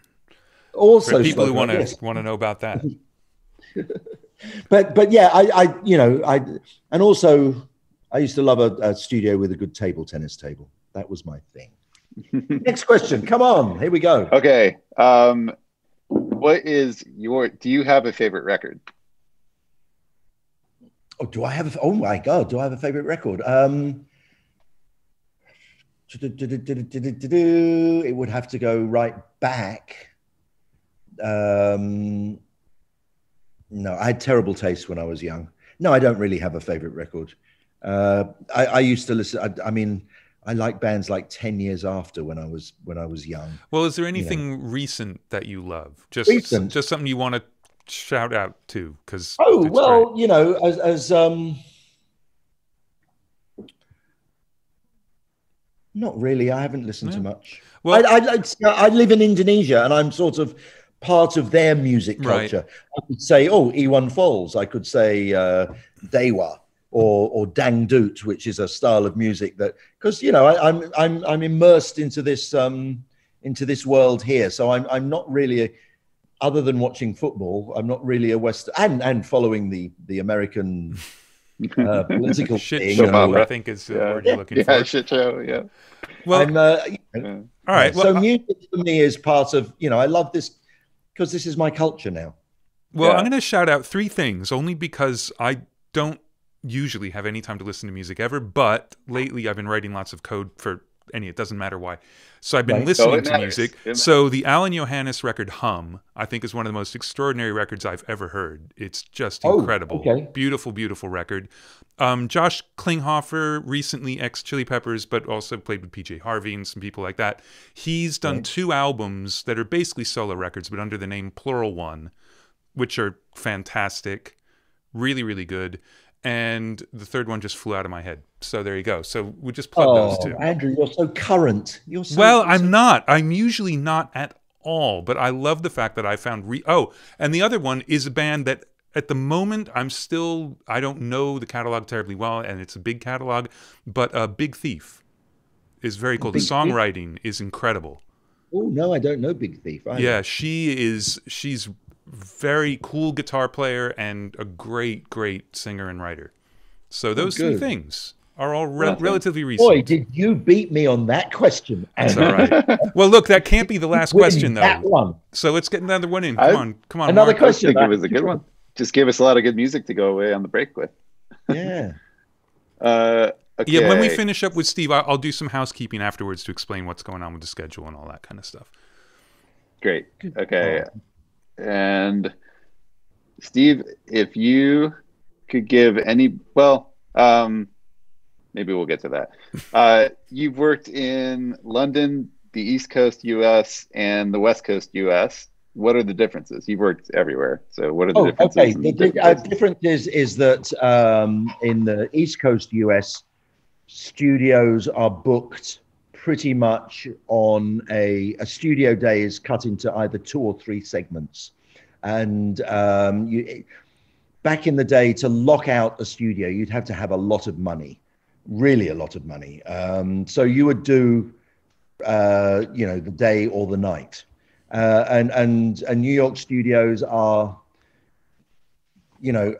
Manhattan studios, I don't ever and there's one main reason I don't like them so much is that, I mean, it's a stupid thing, but I really do believe that if you're doing an album, it's a bit like family, and that whole thing that you eat together.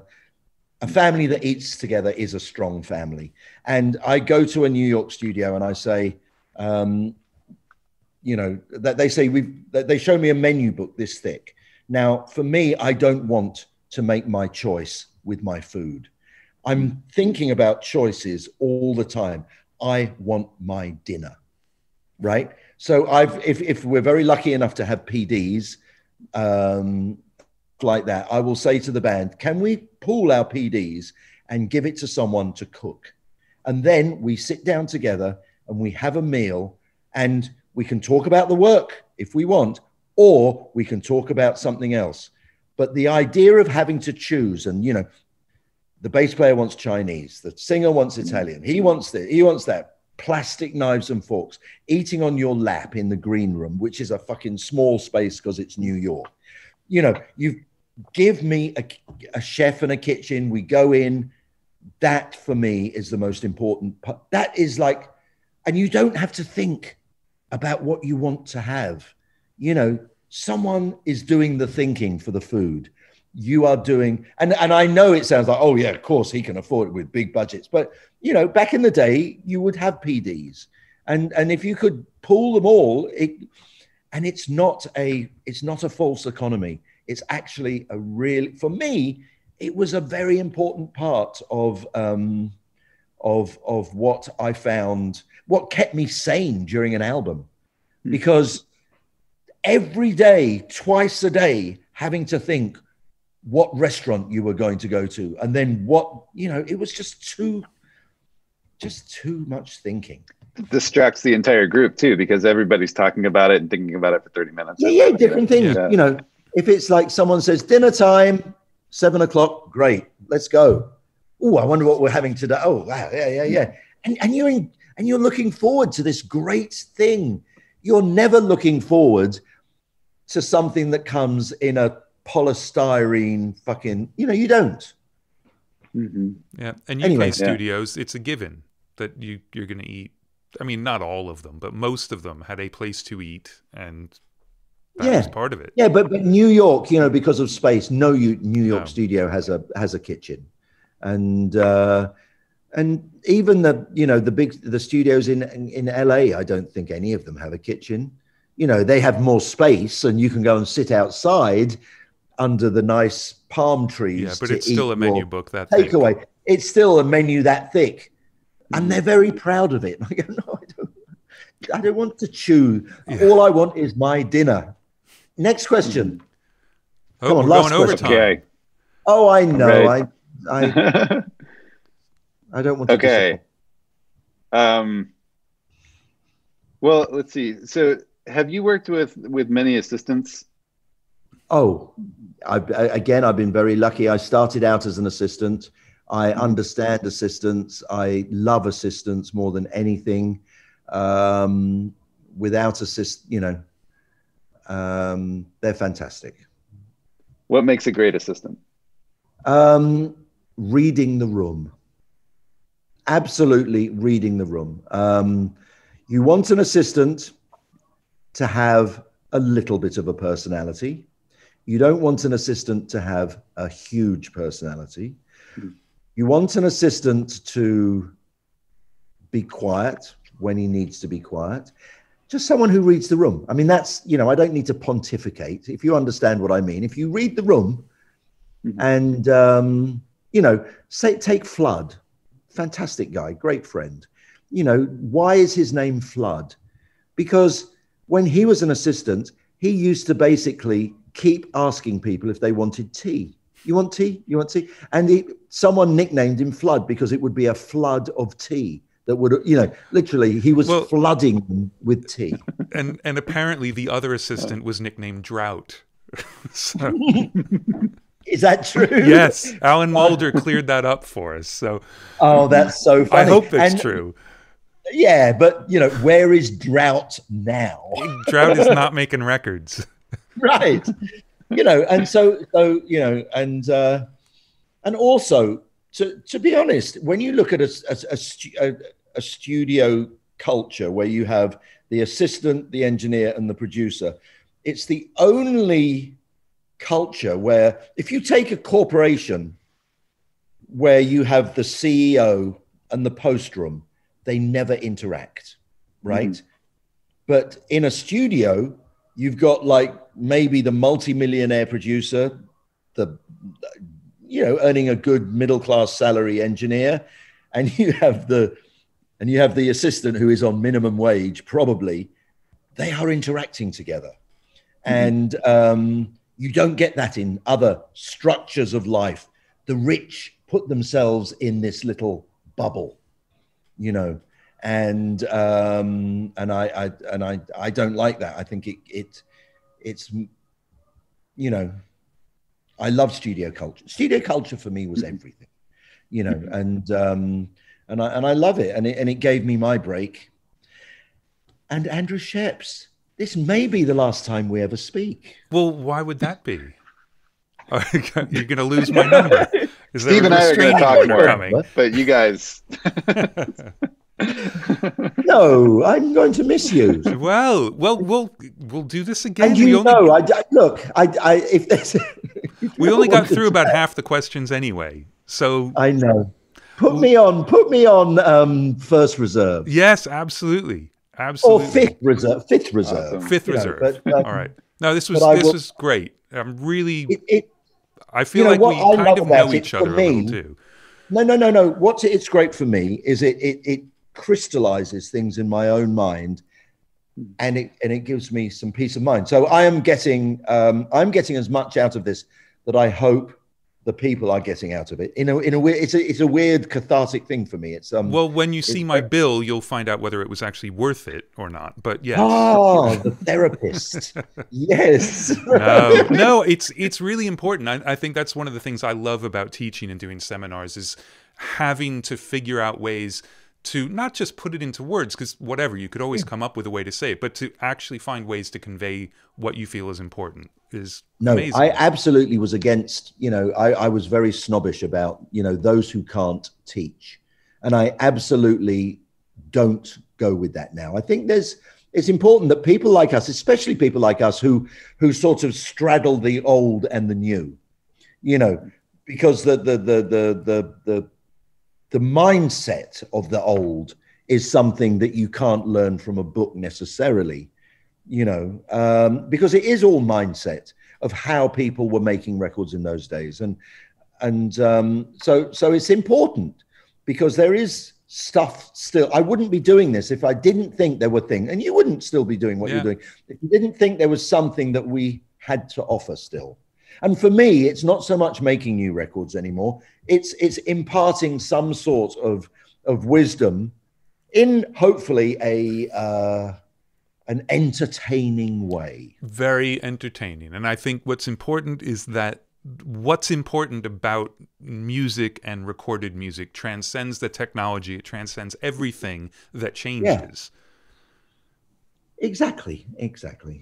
And on that, Andrew Scheps, you should put your photograph on your WhatsApp state, on your WhatsApp profile. Oh, okay. I think you're one of like 2 people I speak to on WhatsApp. So, oh, you don't, because what Americans don't use WhatsApp whatsoever. WhatsApp is it's by far the best messaging system. All right. Well, I will put my favorite picture of myself, which is me standing in front of a tractor. I will put that one on. There you go. And then it'll make me happy. Whenever I see that, I'll go, I'll WhatsApp Andrew Scheps. Well, thank you so much. You have a again. wonderful evening. It's been great. I've loved these 3 journeys into my night. And look, I don't want to, I'll just say if you ever want, because it's good for me as well. But and Mark Abrams, I think we're friends on Facebook now, aren't we? Yes. Yep. Absolutely. So I will see you there. Yeah, I will see you there. And thank you so much for all your help. And Andrew, you're now going to, I'm so fucking nosy. I want to know what you're going to be saying. Well, you can hang around if you want. I mean, it's nothing that exciting. I know. No, I have to go. Will I keep my fucking voice quiet? No, I won't. So I'll turn it over to you. And I do have to go. All right. Well, have an excellent sleep. Yeah. And I'll speak to you later. Yes. All right. Thanks so much, Steve. Thank you. Cheers. Bye, boy. Bye. Bye. Leave. Oh, I thought he'd never leave. Well, that's a fantastic way to wrap up the year. So, Mark, first of all, thank you for all of your incredibly hard work all this year, making these shows happen. And just so everybody knows the schedule, we're taking December off because I have to take December off. Just because I have to. But we already have people lined up in January. As of right now, the first show is going to be on the 11th, and that's with Eric Valentine. And we tentatively have Fraser T. Smith for the week after, so that should be quite fantastic. And if that changes, obviously, you'll get emails and all sorts of things to help you with that. The other piece of news is that obviously the podcast is still happening, and this week the Ken Scott interview comes out. So if you want to listen to that one while you're driving aimlessly in your car because you're not allowed to actually stop the car and get out of it anywhere, then you feel free to do that. And maybe most excitingly, that's not a word. Anyway, it is now. The biggest news is that another Between Two Shores will be coming out this week, featuring our very good friend from last week, John Paterno. And I think it's pretty funny. So hopefully everyone will enjoy that. Mark, awesome. You got anything? No, I think that's about it. We had a new video with Nipsey Hussle come out last week. Jakir's series continues on Friday, and that'll be going through the new year. So yeah, plenty a lot of great content. So there you go. Awesome. Have a great December, everybody. Get vaccinated when you can, and until then, wear a fucking mask. And that's all I got. I do have one more thing. Oh, one Andrew, more thing. Thank you for doing this.